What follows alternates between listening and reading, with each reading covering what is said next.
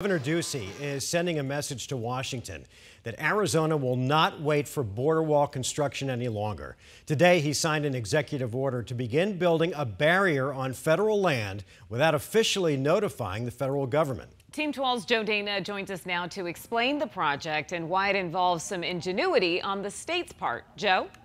Governor Ducey is building the barrier using shipping containers.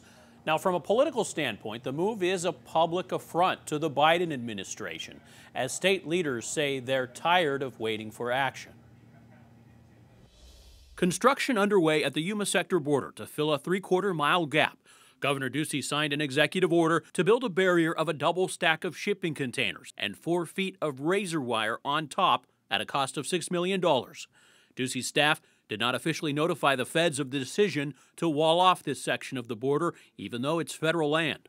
Regardless of the nuances of the exact legality in the exact areas, we feel confident from our team's perspective that taking this action now is not only the right thing to do, but we are legally able to do so. Arizona Director of Homeland Security Tim Romer says gaps in the Yuma sector's border are overwhelming law enforcement and humanitarian efforts.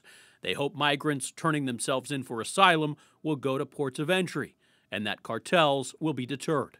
The easiest thing to do today is to close the gaps. It will help everybody on the border save lives. The busy Yuma sector has several gaps of open border. Just 2 days ago, Senator Mark Kelly visited the area to discuss a federal project to close 4 gaps at Morelos Dam. Senator Kelly said the construction proposal would be approved by September. A representative of the senator said this barrier will not interfere with the planned construction by the feds. It remains to be seen whether the White House will take issue with Arizona's newest version of a border wall. Now, the state of Texas also uses shipping containers to plug areas of the border.